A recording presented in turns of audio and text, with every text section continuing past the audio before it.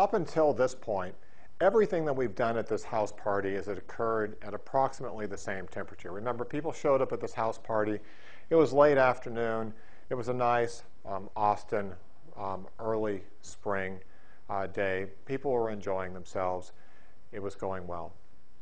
We had just gotten to the point where we survived the crash of the house party by 5 guys, the crash of the house party by 6 girls. But when it was all said and done, and it all settled back down, and what was happening over the rest of the late afternoon into the evening was that there would be 6 people holding hands and kissing in the back room, and out in front there would be 3 boys and 4 girls sipping tea and talking about the impending classes they would take that semester.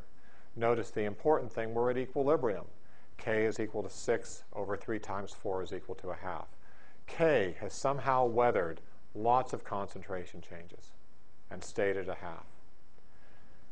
What I'm now going to show you is going to be a big change for us. It's going to be the change in which we see that there is, in fact, something that makes K be a different value. Obviously, concentrations don't change K. You stress a system by changing the concentration, it gets back to K. Pressures don't change K. You change the pressure, it gets back to K. But it turns out that if you change the temperature, you in fact change K. And we understand this thermodynamically. We watched this play out all the time when we were doing the thermodynamics back in the fall, because if you think about it, if you put temperature into a system, you are in fact driving entirely different kinds of processes happening because of the kinds of energy that goes into the bonds. So under these circumstances, the likelihood that at equilibrium at some new temperature, everything's going to be exactly the same in terms of the relative ratios of products to reactants isn't going to be true.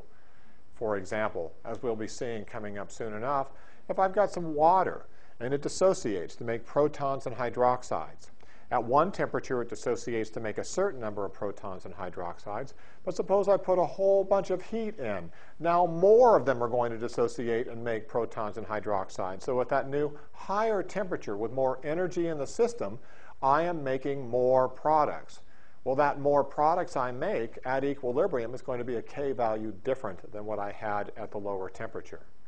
So temperature dependence turns out to be a very important part of what we see when we look at K values. So my next 2 examples from the house party are going to occur at completely different temperatures. The same kinds of ideas are still going to rear their heads in terms of what's going on. By that I mean we're still going to have a stress that shifts us away from equilibrium, but we're still going to try to come back to equilibrium. It's just that it's going to be at a new equilibrium constant value. So here's our next case. It's getting near dawn, and it's suddenly gotten very cold. And because it's gotten very cold, people have decided that they need to snuggle more. What ends up happening to K? Well, the reaction starts to shift to the right. It's making more boy-girl couples. K has gone from a half to 4. Well, quite naturally, the system decides to respond to the fact that K has gone from a half to 4. And because it shifts to the right, evidently more of these boys and girls that were sipping tea out front are going to decide to come to the back room and hold hands and snuggle. When it's all done, K has to be 4. And there's the result. As I look at this here, there are now 8 boy-girl combinations in the back room. And there are 2 girls and 1 boy in the front. So 8 over 2 times 1 is equal to 4. Notice I haven't changed the number of participants. I still have the original 4 boys and 4 girls. I still have the gate crashing 5 boys, the party crashing 6 girls. So the same numbers of boys and girls are there. So the conservation of mass is there.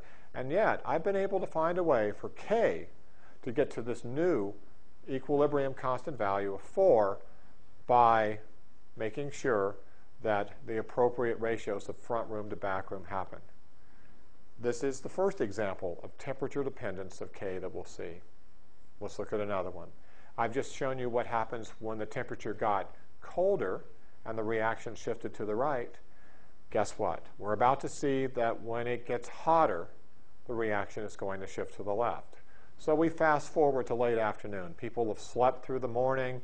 It was cold, but like happens oftentimes in Austin, it gets warmer and warmer and warmer. These people woke up late afternoon the next day from this party. It had been a bad day. Got really hot. They wake up, they look at this person they're sitting next to, and they're saying to themselves, geez, what am I doing here? I think I need to go out in the other room. I need to stop snuggling. Suddenly, K is an entirely different value. In fact, K now has become 1 over 72.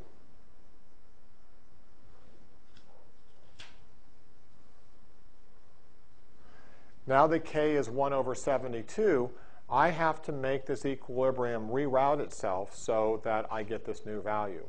Isn't it kind of interesting? I've seen K be 3 different values. I've seen K at a pleasant temperature be equal to 1/2. I've seen K when it got cold be equal to 4. And I've seen K when it got hot be equal to 1 over 72. This is quite a normal sort of phenomenon to see. It's this nice sort of consistent change in K as a function of temperature.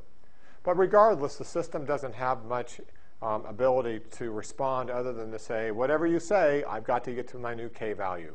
You put on the stress of making the temperature hotter and making K now 1/72, so the system reorganizes itself. When it's all done, there's only one boy-girl in the back room. In the front room, I have 8 boys, I have 8 girls, and I have 9 boys. And as a result, I have my K now equal to 1/72.